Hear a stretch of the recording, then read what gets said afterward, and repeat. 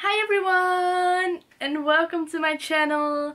Today I am going to show you all of my Alice in Wonderland editions.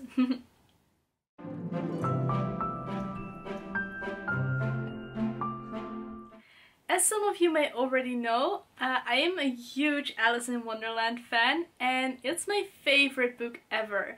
I think the second book, Through the Looking Glass, is even more my favorite than the first one, Alice's Adventures in Wonderland, but I love them both so very much and it's such a whimsical story, and I like that every time when I read the story I can read it in a different way. You can read it as a fairy tale, or you can read it as a really dark story or a political or historical story, and it's an amazing book. And after I found out that there are so many different editions published of this book, I decided I wanted to collect them. And I've read the story many times already, but I thought, why not show you guys all of my Alice in Wonderland editions? So that's what I'm gonna do today. This is my very first edition of Alice's Adventures in Wonderland. I got this edition from my parents for my birthday and I love the cover so much. The end pages are gorgeous as well. It has the original illustrations by John Tenniel, and it also contains stories as Sylvie and Bruno, The Hunting of the Snark, and lots of other poems and puzzles by Lewis Carroll. The edges of this book are gold and so pretty, and I'm just so happy to have this complete edition by Lewis Carroll. Like the other book I just showed you, this is a Barnes & Noble leather-bound collector's edition, and it's a smaller edition, but it's really cute and I love the cover of this one as well. It also has the original illustrations by John Tenniel, but these ones are colored in and I just love this edition. It's probably one of my favorite editions. It's so cute. Next is this pop-up edition, and this book is absolutely amazing. If you are a collector of Alice editions, then this is one that you should absolutely add to your collection because it is so beautifully made and it has so many interactive elements in the book. My favorite image is probably this little gardener who is painting the roses red. I love that little guy. And then on the next page we have the croquet game with the flamingos, really cute. And the final page, she is being overwhelmed by all of the cards. This book, it's amazing. Next up is this purple Barnes & Noble Collector's Edition. I love the quote on the back that says, "I've often seen a cat without a grin, but a grin without a cat is the most curious thing I ever saw in my life." And then you have these beautiful end pages as well. It is basically the same book as the pink Barnes & Noble edition, but this one is purple and I love it. Next, we have come to all my blue editions, and this is a Dutch edition that I found on a flea market somewhere, and I was very happy to find it because it has a puzzle on each page that you can actually take out and put in again. That's how puzzles work, of course. And I just think it is really funny that Humpty Dumpty is called Wiggle Waggle here. I just find it a little bit strange, but wow, Alice is strange, so that's fine. I'm just really happy that I found this edition as well. Next is this Seek and Find Classics edition, and the end papers of this book are so cute with all of the cards. So this book first contains some information about Lewis Carroll, and then on every page you have these little pictures and a little bit of the story on the side, and in the big picture you have to find all of these small images. So yeah, it's basically a seek and find. you have the answers in the back, and it's really fun to read to children as well. Next is this Mina Lima edition. I love the cover for this one as well. And it is just a very interactive book. So it has all these interactive elements that you can pull out or fold out, and they're absolutely amazing. So here you can make Alice grow taller and shorter. And I also love the normal illustrations that aren't interactive in this book. So yeah, it's basically a really cute edition, and they also made these books for other stories, such as The Secret Garden, The Little Mermaid, and other stories, The Beauty and the Beast, A Jungle Book, and Peter Pan, I believe. So I really needed to have this Alice edition, and I love it so much. So if you're a collector, I think that this is a perfect addition to your collection as well. Next is this really small but really cute edition with the white rabbit on front and the dormouse in the teapot on the back. And this edition is very special to me because I got it signed by Alice and the Mad Hatter when I went to Disneyland Paris, and it was absolutely amazing meeting those characters there and having a little chat with them. And I just think that those signatures are so special, so I think that this is my favorite edition that I have just because I have such a special memory with it. Next is What Would Alice Do? And this is a really small square book, and the end pages have Alice as queen. And this is a inspirational book with quotes from the original story. So it has Alice on being inspirational, or Alice on having a bad day, or minding your manners, and all those kind of little quotes and little messages. And they're basically exactly the same quotes from the story, but categorized, and it's just a really cute and fun edition. Next is this French edition, Alice au Pays des Merveilles, and this is actually a manga from the Les Classiques en Manga collection. I found this in a really small store in France, and I just love how cute the illustrations in this book are. I do know a little bit of French, and since it is a manga, it reads a little bit easier for me, and I'm just so happy that I was able to find this edition and add it to my collection. Next is actually not an Alice book, but it is a story by Lewis Carroll, so I really wanted to show this to you guys as well. It is The Hunting of the Snark, and already the end pages of this book are so incredibly cute. I mean, look at that. That's adorable. The illustrations in this book are really amazing and so colorful. I love the colors that they used for this book. And I mean, look at that guy. He's so fluffy and adorable. I love this book so much. It's full of nonsense. It's a really bizarre story, but that's what I love so much about his writing style, and it's so cute. Next is Alice's Adventures Underground, which features the unedited first draft of Lewis Carroll's text alongside the unedited first draft of Charles Santore's drawings. And surprisingly, I find these drawings more to my liking than the John Tenniel ones, because these drawings seem a little bit more detailed to me.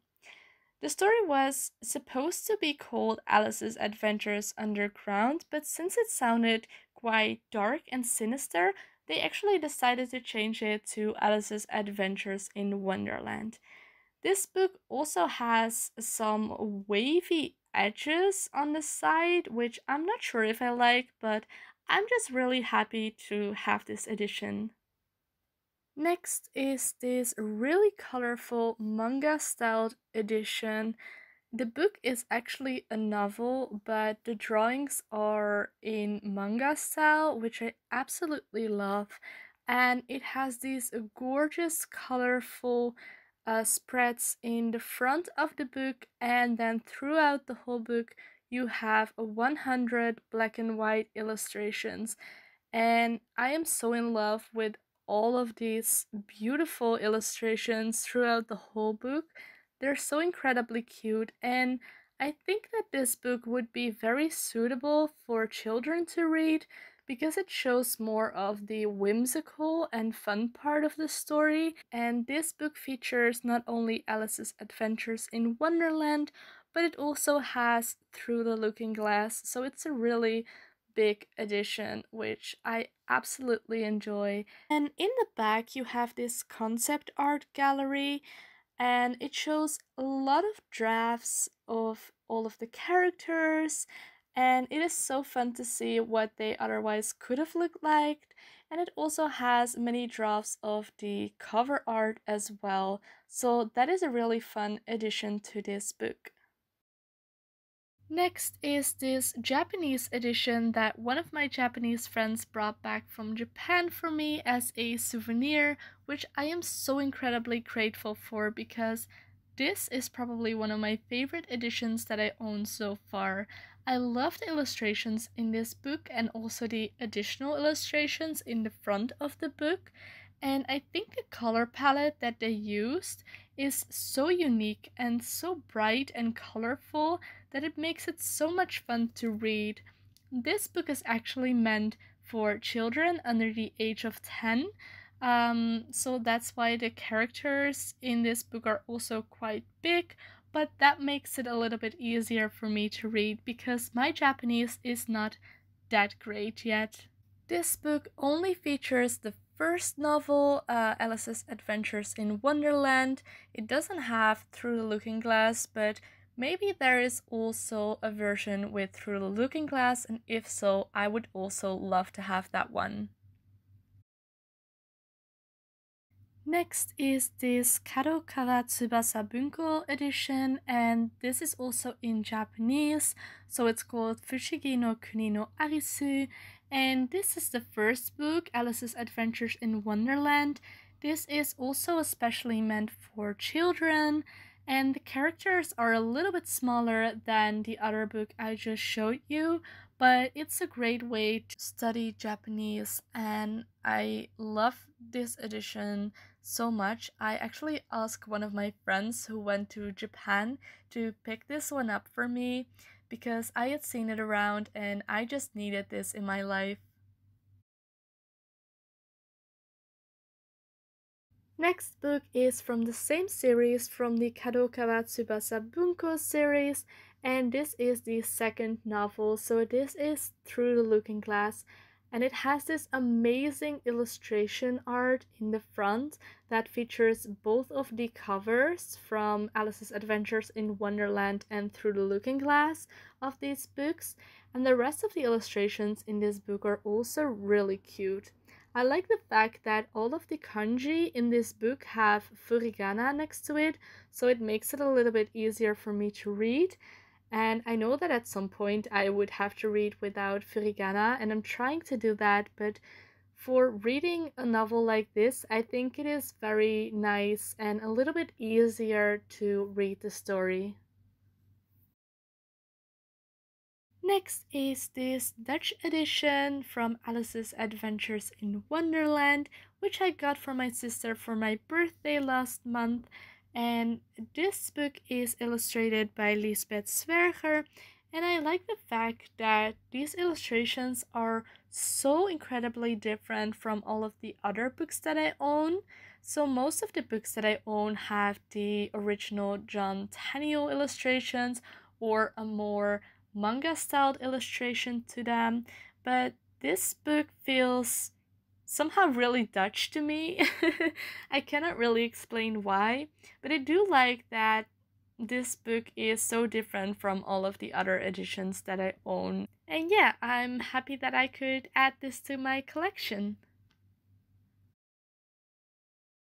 Next is this Macmillan coloring book with the original illustrations by John Tenniel, and I really like this coloring book, but I haven't done any coloring, to be honest. I am planning to, but I'm just afraid to mess it up. And yeah, I think that it would be really nice to do some coloring while listening to an audiobook or to some music. Next is another Dutch edition illustrated by Helen Oxenbury that I also got from my sister for my birthday. And I'm really happy that I have this edition right now because I saw it online a couple of times and I really wanted to buy it, but the English version was really too expensive for me at that moment, and I'm so happy that my sister found this one for me. I already like the index so much because for every chapter it has like a little character from the story and they're so adorably drawn.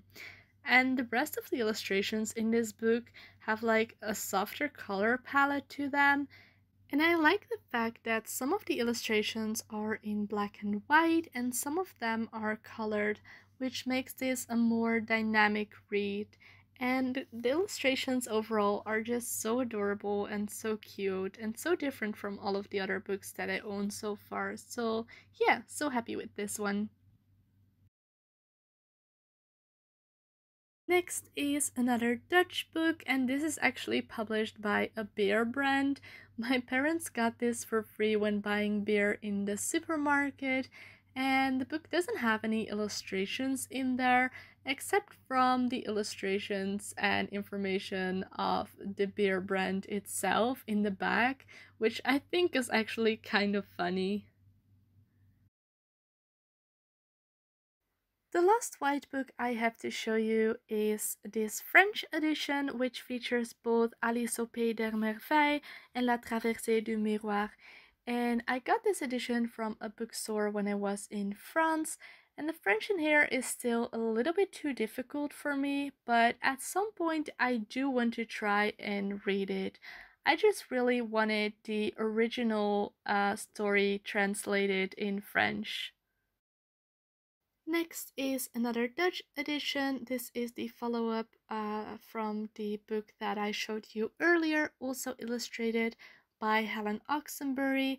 And I just love the cover of this one. The White Queen is looking so adorable. And the rest of the illustrations are once again either black and white or colored. And I think it is a really unique book because it has illustrations that you can find in no other book. Like you have huge elephants and flowers in here, and I haven't seen that in any of the other books yet. I also think that the drawing style is more playful, which makes it feel more like a fairy tale even. The last Dutch edition that I own is this red edition, which features only Alice's adventures in Wonderland, and it is illustrated by René Cloak.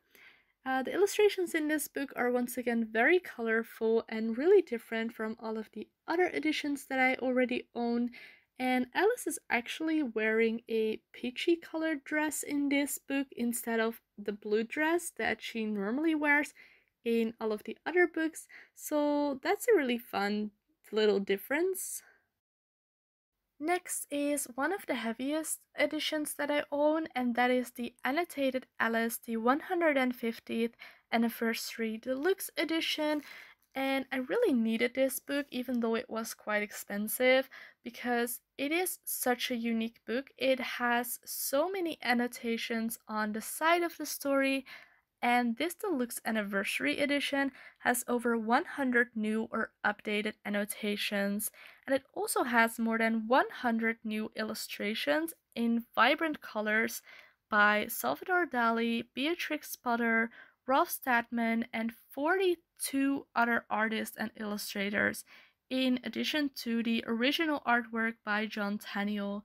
And this book also contains a filmography of every Alice related film that was ever made. So this is the perfect collector's book for any Alice in Wonderland fan. Next is this edition illustrated by Yayoi Kusama, who is a Japanese artist and is also called the Princess of Polka Dots. And I find her background story really fascinating because as a little girl, she had a hallucination that freaked her out.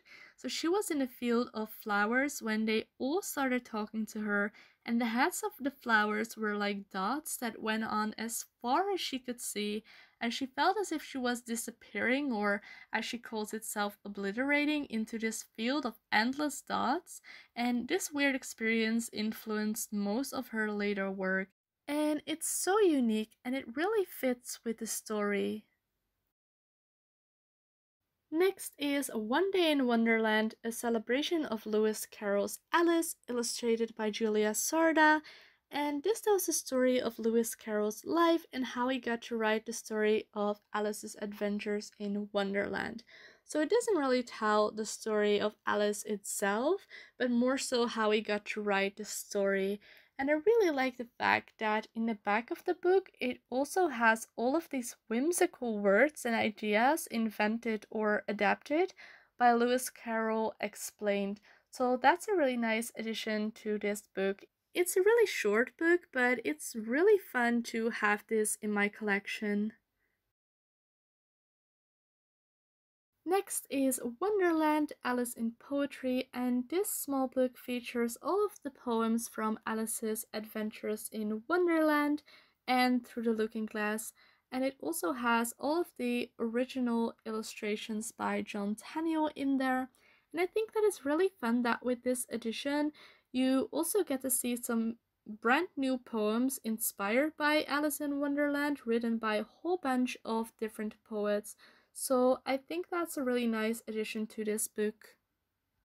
The last and also newest edition that I own is the Wonderland collection, which is part of the Seasons Edition series, and this is part of their summer collection.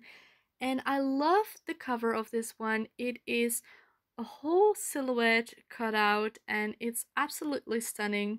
And it's a really unique book because only 10,000 copies have been printed, and I like that each volume is individually numbered from 1 to 10,000. So I have number 5054, and I think it is really unique and fun that they put that in the book as well, because it really gives you the feeling that this is your own edition. And the moment that I found out that this book was published, I really needed this. And it also has this little blue ribbon in there that's really fun. I do find it a pity that there are no pictures in this book. It only has some of these red pages with part of the story written on there. But yeah, I am just so glad to have this edition because it's so stunning. And the book came with this gorgeous bookmark, which is also a cutout silhouette, and it's absolutely stunning. So if you want this edition as well, you have to be quick before all of the 10,000 copies are sold already. So these were all of my Alice editions. I believe there were 28 editions, if I'm right. I do hope to collect many more in the future because I just love collecting them and spending money on multiple Alice in Wonderland editions, because why not? Please let me know if there are any books that you have multiple editions of and how many you've collected already. And yeah, I try to post every Wednesday and Saturday, so if you want to be notified whenever I post, please subscribe to my channel and click on that little bell icon. And thank you so much for watching. I hope you enjoyed this video, and I wish you a wonderful day with a lot of sunshine and books. Mata ne!